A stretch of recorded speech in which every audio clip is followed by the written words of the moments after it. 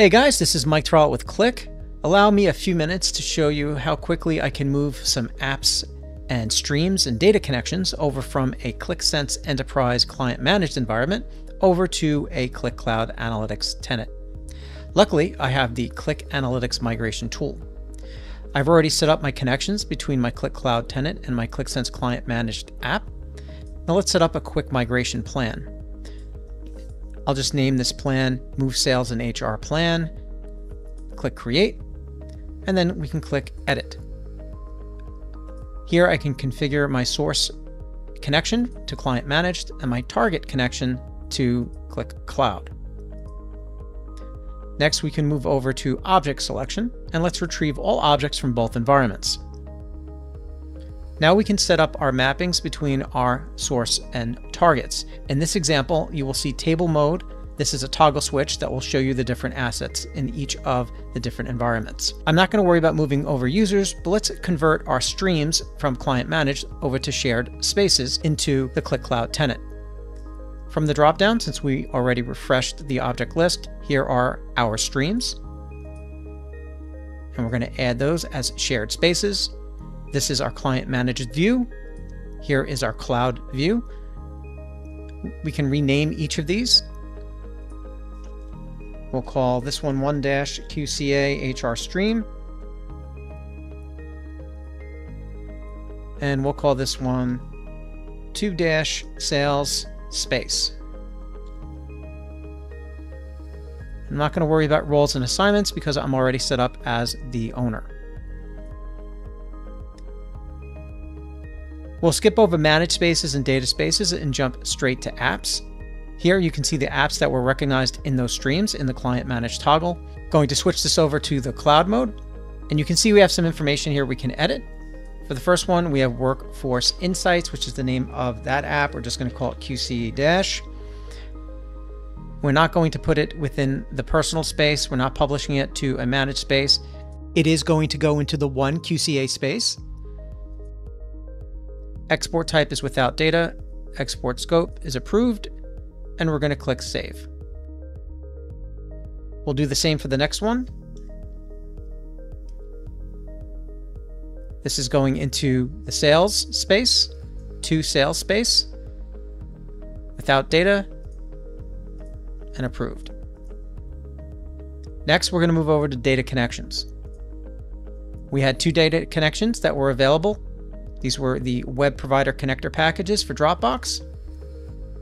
We're going to add those 2 data connections, toggle over to Cloud, and we're going to look at some of the information for each of these connections. We could rename the connection here. For example, we no longer need to have the name desktop or the name of the computer that it was on. Connection type, Dropbox, owner, personal. We're going to say no, and we're going to put it into the space where the particular app is located for this particular user, which I know this connection is related to the HR stream. There isn't anything to be done with data files. Migrate, meaning yes, we do want to move this connection over. And then also we want to be able to update any apps that have references, for example, for connection types, for spaces, to use the appropriate connection name. So we're going to change that to yes. And you can see if I hover over this, controls whether references to the data connection should be updated in app scripts of apps that are migrated. Click Save, and we're going to do the same thing for this one here. Just going to remove the name of the workstation. Turn off personal for sales space for this connection.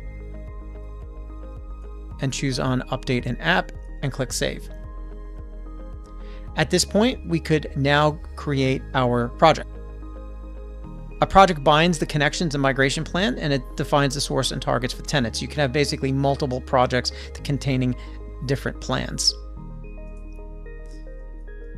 Okay, so this one, we're going to call this the Move Sales and HR project. And select the migration plan and create standard jobs. We create the project, and now we move over to the jobs. And here are a default list of jobs. migrate users, create spaces and assign members, migrate applications, etc. We're only going to run a few of these. So the first one we're going to run is the create space and assign members. So we'll let this run.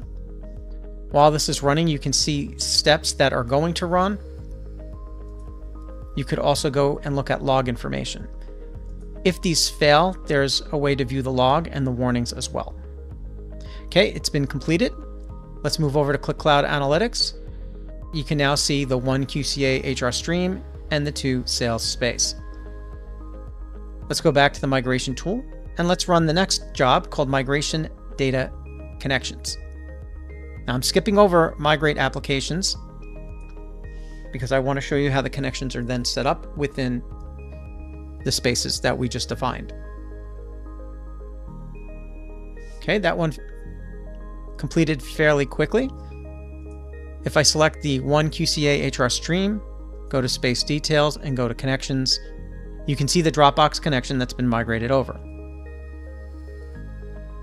And the same for the sales space. Next, we're going to go and migrate applications. Now this takes a little bit longer. Okay, this one completed, and you can see completed with warnings. I can click on the information icon and click show log. And if we scroll down, we can see that the warning here is regarding a file that did not exist. This is simply because I did not run a user migration because we're just using my default tenant ID that I'm logged in with. Let's go to Qlik Cloud Analytics and let's go to the space, and there is the sales app. Let's go to the HR stream, and there is the HR app. Now these are still not going to run because we do have one more step. I'm going to go into the HR app and I'm going to click on Data Load Editor from Qlik Cloud Analytics. And you can see that this is referencing the old data connection. If I go to the migration tool, you can see there's another job here called Update Application Scripts. I'm going to click Run on that. And what that's going to do is now update the appropriate path for the data access in each of those scripts. It is complete. I'm going to go back into the Data Load Editor. And now you can see it has the correct reference for the space for the Dropbox connection. Now, being that this is a web connector, I do have to revalidate the authentication. Save that connection. And now when I load this data, we have a migrated application and data connection and space or stream from Qlik Sense Enterprise Client-Managed over to Qlik Cloud Analytics. And there it is. Drop your comments where this video is posted. Let me know what you think. Going to create a few more videos going into some more of this Qlik Analytics migration tool. Please note there are helpful resources on the Move to Cloud Qlik Learning page. And you'll notice that you'll have a link for the Qlik Analytics migration tool where you can learn more. And there's a bunch of modules and videos that can help you get started. All right, guys, take care, and I'll see you on the next video.